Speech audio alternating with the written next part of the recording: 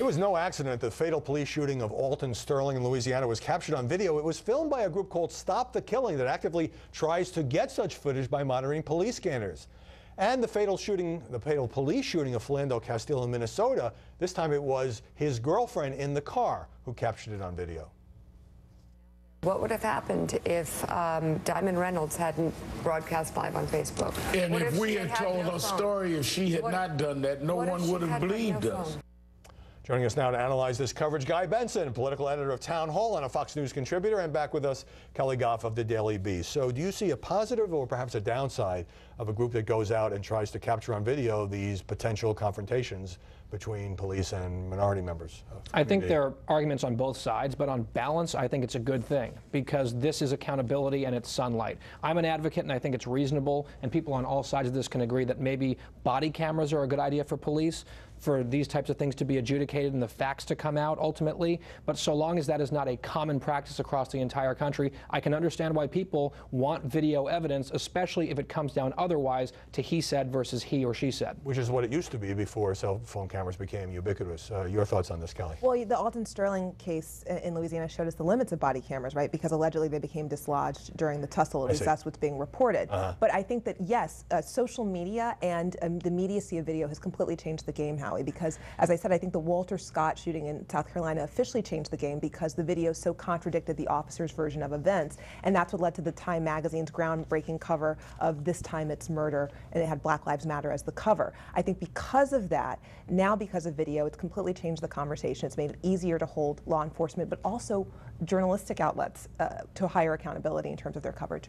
When white police officers in this small, tiny minority of cases shoot a black man in the back, as in South Carolina, as Kelly just mentioned, or essentially choke him to death, as in Staten Island, or kill a guy selling CDs in Louisiana, do the media use that, some in the media I should say, to stereotype the vast majority of law-abiding officers as trigger-happy or racist? Yeah, I mean, you definitely see that, and that's why I think you've seen politicians, to their credit, it's been a weird week where the politicians across the board have mostly behaved well and conducted themselves and comported themselves well, saying, let's not paint with an overly broad brush when there's so much heightened sensitivity. Of course, the vast, vast, vast majority of police officers never behave this way, don't do anything when that rises to this level of misconduct, which doesn't take away from the fact that sometimes they do and need to be held accountable. That doesn't mean that there's, this war by police on black people that is so pervasive that it's a huge societal problem. And the cruel irony in Dallas is that these officers were protecting the right of the protesters, just free speech, to demonstrate against them.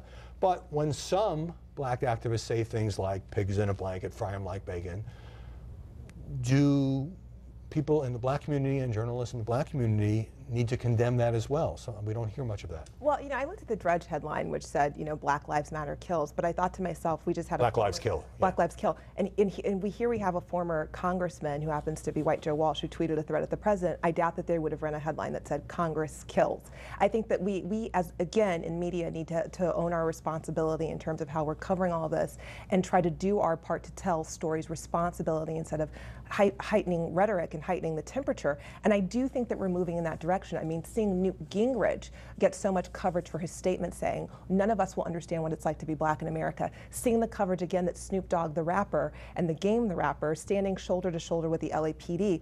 I really do think and hope, Howard, that this week is the turning point where we in media finally get the message that we're all in this country together and we all have a responsibility to do our part to see America be as great as it can be. Quick answers here. So are the media finally, or at least many in the media, becoming more enlightened about the racial sensitivities in these awful cases of violence on both sides? It seems so, yes, and I certainly hope so. Matt Lewis, conservative columnist for the Daily Caller, says that in the digital age, he calls this a confession, it's hard to come to any other conclusion that police brutality toward African Americans is a pervasive problem going on for generations.